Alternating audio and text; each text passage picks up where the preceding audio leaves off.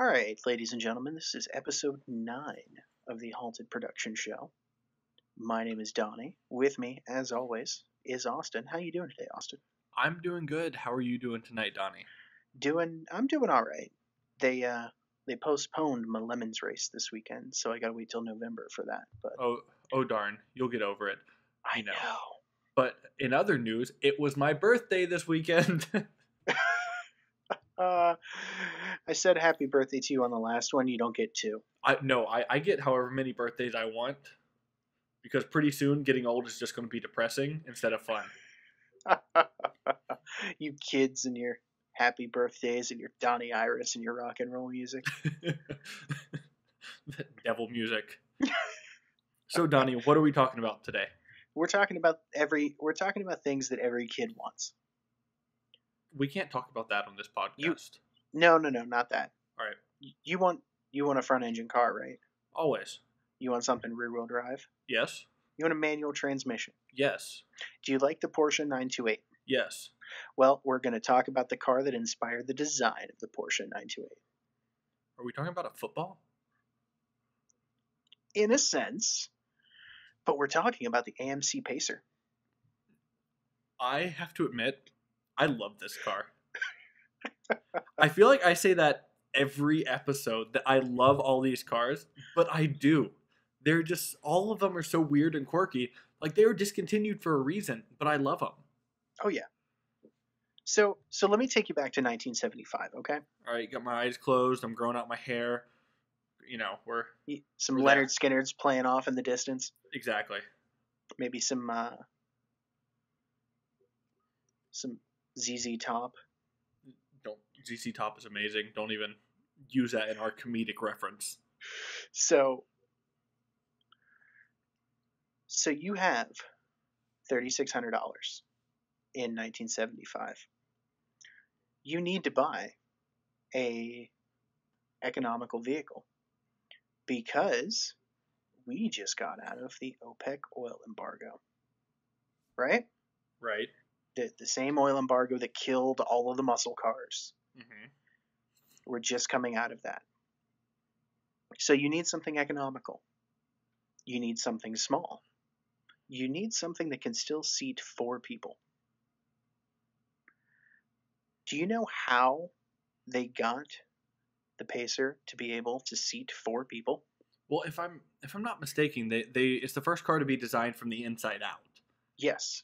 So, basically they took 4 people, sat them in just 4 chairs, and designed this car around them. They gave them the space they needed, and then they designed the car to be as compact as possible while still providing enough room inside to be comfortable. So you say compact. Do you know how wide the Pacer is?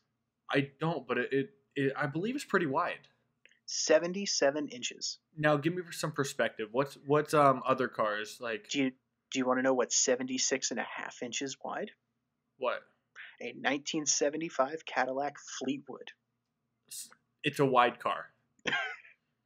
The Pacer is a very wide, very short, very low. If you put a 928 into a trash compactor, the Pacer is what would come out. And I know we're saying that, the 928 came after the Pacer. The 928 was inspired by the Pacer. But they're almost identical if you squish the 928 a little bit. So another weird thing about the Pacer, did you know that the passenger door was 4 inches longer than the driver's door? Other way around. No. Oh, no, you're right. You're right. Passenger door was longer. I know I'm right. Do you know why that was? It made loading passengers easier for the rear seats. It was actually to promote getting in on the curb side of the vehicle. Yes. Versus getting in on the traffic side of the vehicle if you were parallel parked. But who parallel parks? I sure don't. You live in Florida. Y'all don't park. Y'all just roll up into a parking lot and park wherever you want to. It's creative vehicle abandonment. I love that. I really do. But no, you are correct. But the best thing about the Pacer, they made 280,000 of them. Now, the biggest year being 1976. Yeah, second year of production. And they made 117,000. What is that? About a third, over a third of the total production made in that 1 year. Yeah. Dwindling off into 1980 when they made like 7. Let's see, they made more wagons in 1980 than they did the sedan coupes. They made The 1,300. hatchbacks. Yeah, they made 1,300 wagons. No, they actually made a wagon in this. Yeah, but no, it's either a hatchback or a wagon. Yeah, so they that was the only no. The wagons are cool. I'm going to disagree with you. I think the hatchbacks are the better ones. I'm not saying they're not the better ones. They're obviously far superior, but a lot of people hate on the wagons. They're still cool. Do you know where they were assembled? Where most of them were assembled? Where? In Kenosha, Wisconsin. Wisconsin. You know what else they came with? They came off the assembly line in Wisconsin. What? You got a block of cheese in the car. That went from like Midwest to Boston, and I apologize for that. So, did you know in this small economy car built for gas mileage and to be cheap, they introduced a V8 in 1978? Of course they did, because gas was getting cheap again, and they went, wait a second, we're missing out on something. Well, wait a minute. We have a relatively light car for the time. It's rear-wheel drive, has a short wheelbase. Let's throw a V8 in it. Yeah, they were looking at the Monza, the Chevrolet Monza that came with a 350, and they went, wait a second, we can do that too. Now, the look of the Pacers are really controversial. I mean, at the time, they were hailed as being pretty forward-thinking, but people really don't like them. What do you think about them? Do you know who really likes the Pacers? Who?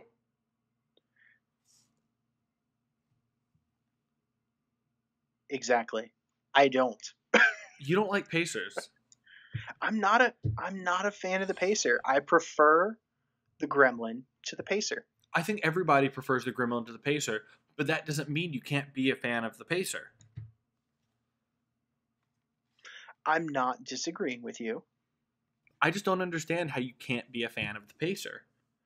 Like, I mean, look at the back windows. Look at the bubble shape. It came with a V8. Come on, you got to be a fan of this. you know who was a real big fan of the Pacer though, and I'm not making a joke this time. All right, I'll, if you were going to make the same joke, I was going to just hang up my earphones and be done. No, I'm not making a joke. Who was a fan of the Pacers? Wayne Campbell and Garth Algar.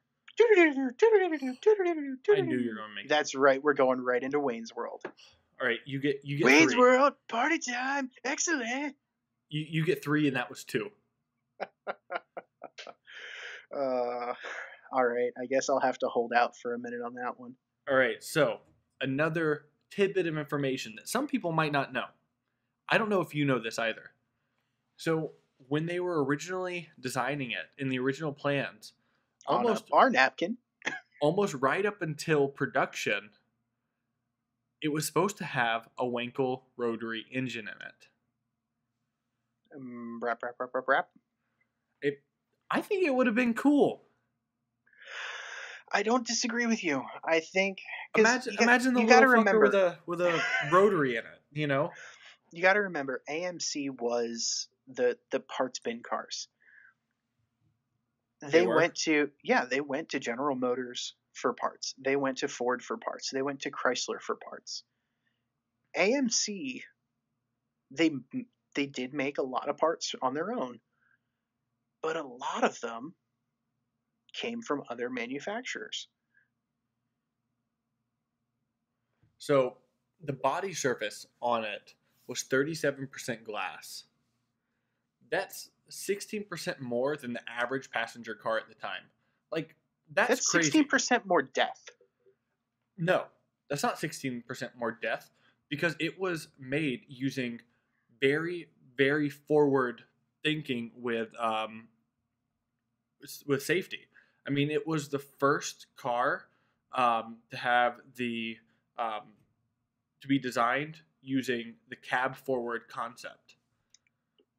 At the Cab time, forward. yeah, Swing. it was. I don't know if that was a Wayne's World reference or not. It was. It was. That was the last.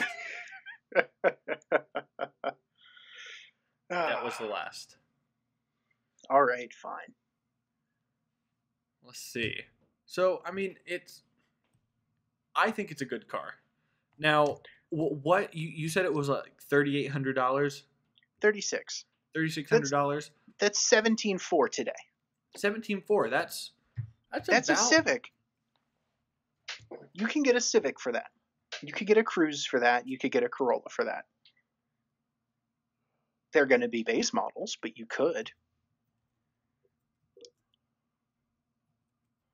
Like, what is...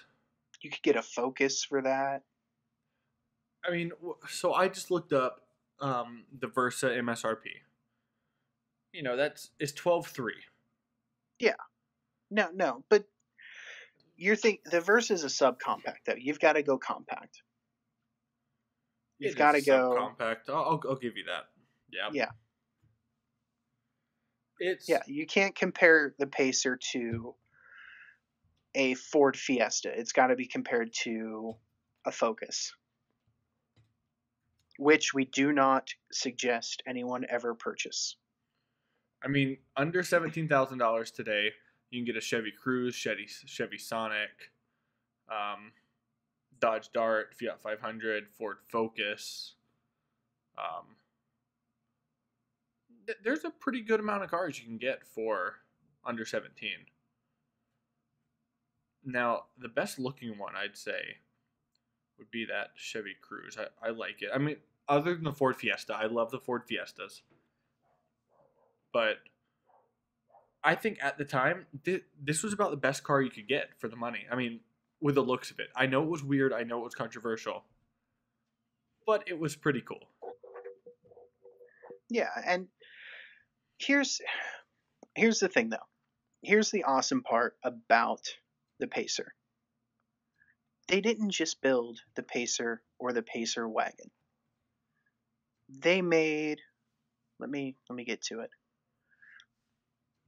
You know, you could get the X package, which was vinyl bucket seats, sports steering wheel. The DL was the upscale one. Limited had leather seats and extra soundproofing. They had the Levi's package. We're getting to that. Oh, sorry. You could get the Sundowner, which was only available in California because it's a downer when you have to deal with California engine emissions. You could get the Carl Green Enterprises edition, or if you wanted seats made out of denim, you could get the Levi's package. It's denim-like. Have you ever touched one? It's denim-like. Have you ever touched the seats in a Levi's Pacer? No. They are denim. It feels like you're sitting on a pile of jeans, and it's ridiculously comfortable. So, speaking of different kind of trim levels, there were electric Pacers. Of course there were. There was the EVA Electrical Vehicle Associates was best known for its change of pace model. I see what they did there. Yeah. In 1978, it was $12,360. And they converted a whopping 100 units. 100 whole cars. 100 whole cars. Um, it was a 20 horsepower DC motor mated to the 3-speed transmission. And it had a 53-mile range, which is actually about on par with like the first gen of Nissan Leafs, right? I believe they had like a 65-mile range or something. No, you're thinking of the Mitsubishi IMEV. I don't think I'm thinking of that. No, because the Leaf, I remember they advertised it as 200-mile range. I still see them in traffic, and they're weird.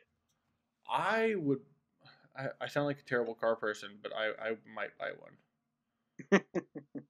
I went and if we're talking, well, as the people who have listened to the first 8 episodes have, understood, if they've listened to all 8, we like weird cars.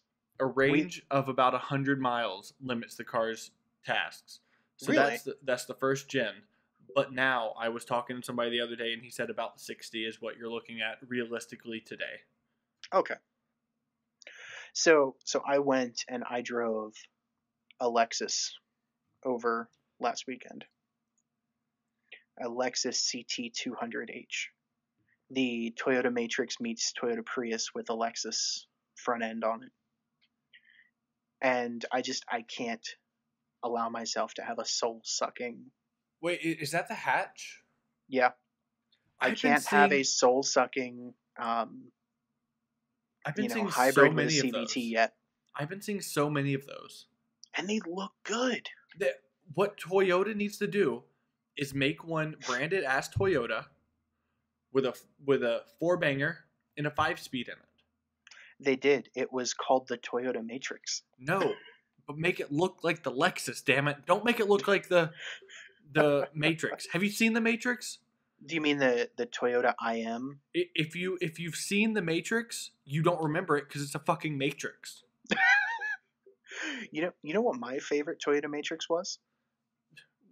There's not one. The Pontiac Vibe GT. I can see that. The Pontiac Vibe is it has a special place in all of our hearts. But let's say it's 1975.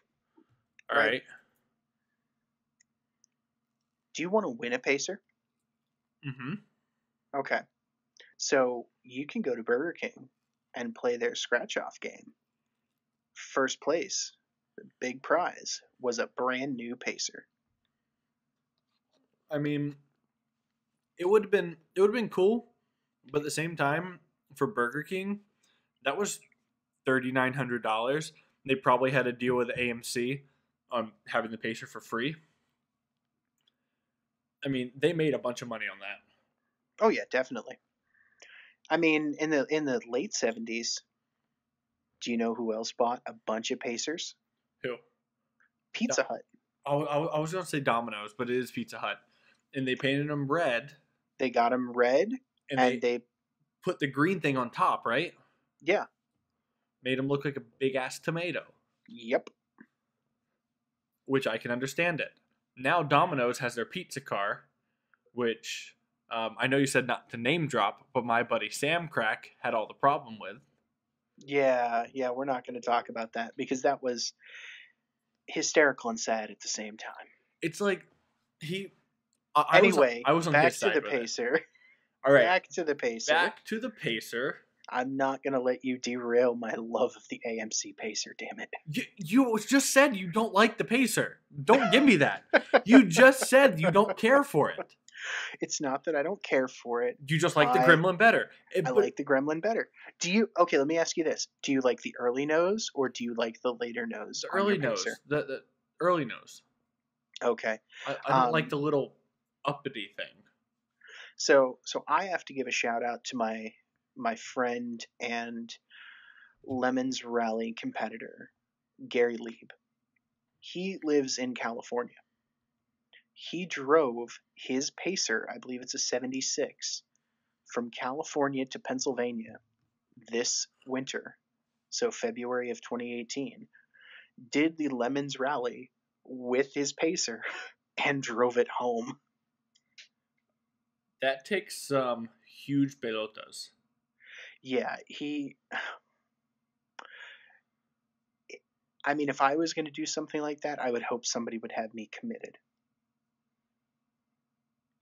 Yeah. Because it's not a safe thing to do, and it's not a sane thing to do at all. If you're driving from California, you're definitely outside of AAA range. Like, I mean, even if you have the premier, I mean, that's 400 miles. 400 miles is your limit. Yeah, but there is still one AMC dealer in existence. Down in North Carolina, right? Yep. And I hear he's asking way too much for the stuff he has because they're all low miles. Oh yeah. Yeah, we're talking about Collier AMC. But he's in Pikeville, North Carolina. One of these days when I go up to Charlotte, I have to make the trip up. Next time you go to Charlotte, let me know. I'll meet you out there. I love Charlotte. Yeah, we'll have to go up there and see this place. This may be our first foray into video. It's us visiting Collier AMC. Oh, sorry. I mean, if you want, I can talk to a friend and see if we can get a Trans Am to drive up there. Okay. Really do it in style. Okay, you got me excited. So Kristen, if you're listening to this, I need to borrow your Trans Am. Fire chicken. But yeah, I mean, I would buy a pacer. I would also buy a pacer.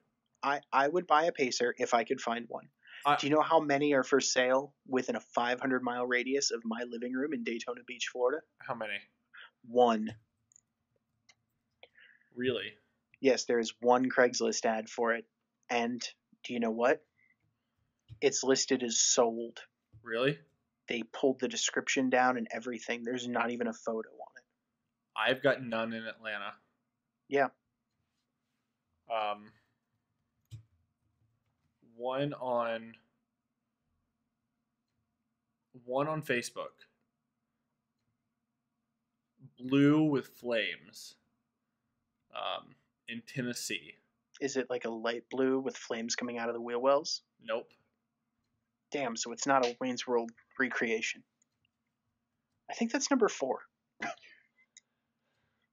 it. We're gonna have to put a little ticker to see how many Wayne's World references we make. You're really stretching my editing skills, bro. You're lucky I can get the picture on the audio and sync that up, because you're really stretching it right there. You see that pacer I just sent you? I'm pulling it up now. It looks pretty clean. $4,500.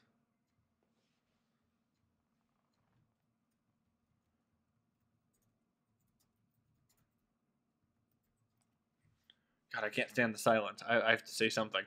It's fine, but I mean, I wouldn't. Oh my gosh! I wouldn't pay $4,500 for one. I just found a 1977 AMC Pacer for $19,900. What? $19,900. Is it on Auto Trader? That's the only thing I can think of. It's on carsforsale.com. I just sent you the link. Let's see this. Let's see what a $19,000 Pacer looks like today. You're gonna laugh. Is what you're gonna do. Oh my god! It has a parachute on the back. Side exhaust. It has a 351 Windsor. It's got a Ford motor in it. Yep. Oh my god, a $36,000 Pacer. This is a drag car. That's all this is. This is a drag car. This is not a drag car right here. And this is a $36,000 Pacer. Who would pay $36,000 for a Pacer? Let me get the listeners in on this. So, in case I forget to do the Oh editing, my God, this one's beautiful. This it is pea green one. a pea green, dark tinted windows, chrome wheels, completely immaculate interior, black interior, brown dash.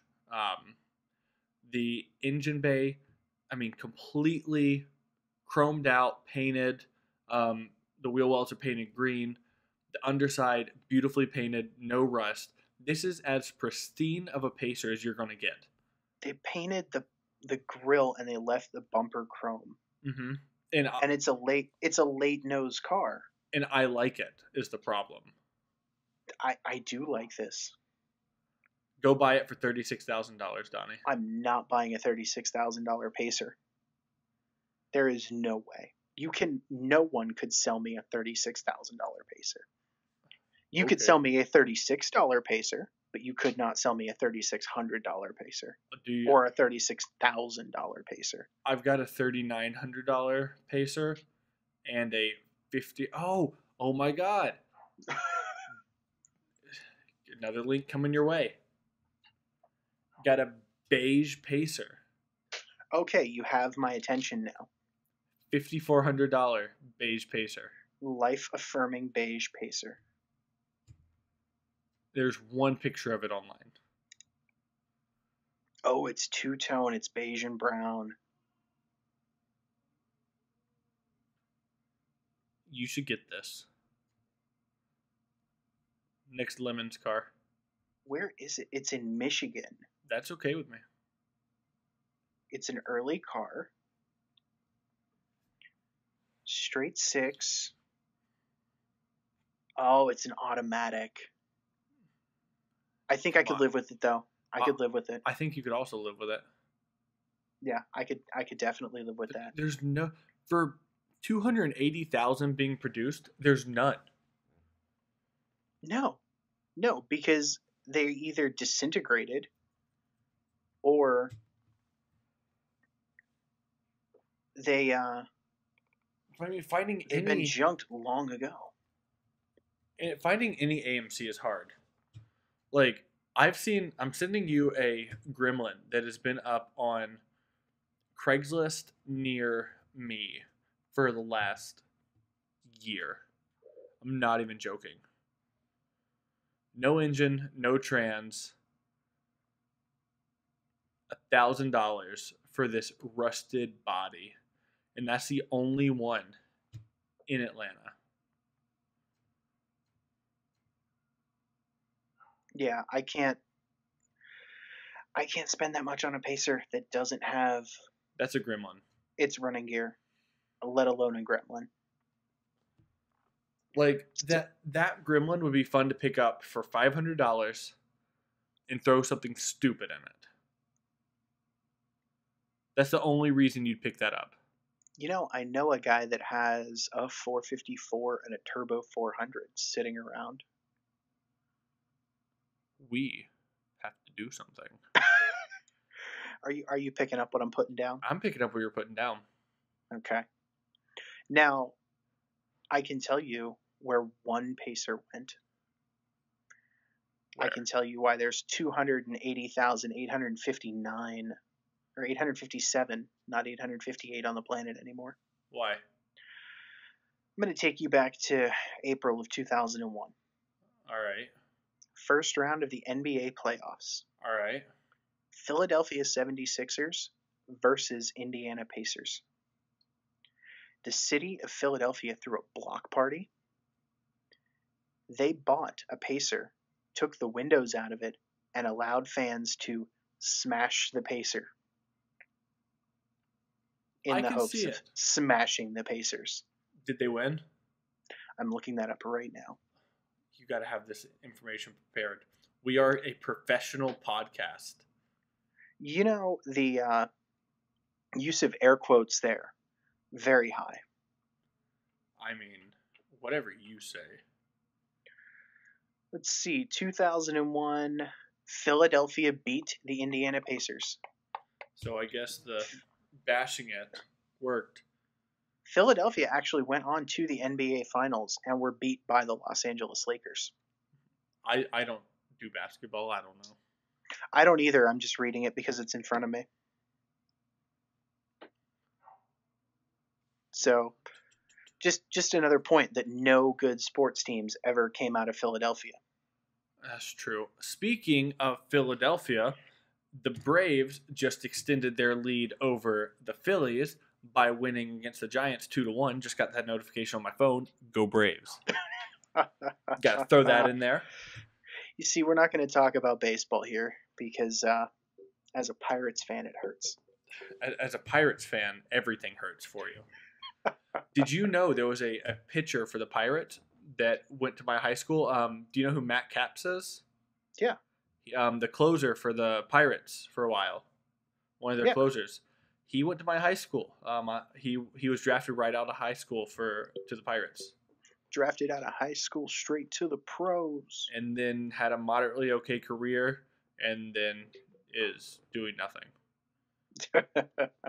Love you, Matt. All right, so Austin, this is strangely reminiscent of an earlier episode where neither one of us has to sell the other one on the car. No, we're both 100% ready to buy the car tomorrow. If we found the right car, I'm sure we would buy it tomorrow. If I found the right car, if I found the wrong car that was cheap, I'd buy it. That might just make it the right car for me. The right car is the one that you can afford today.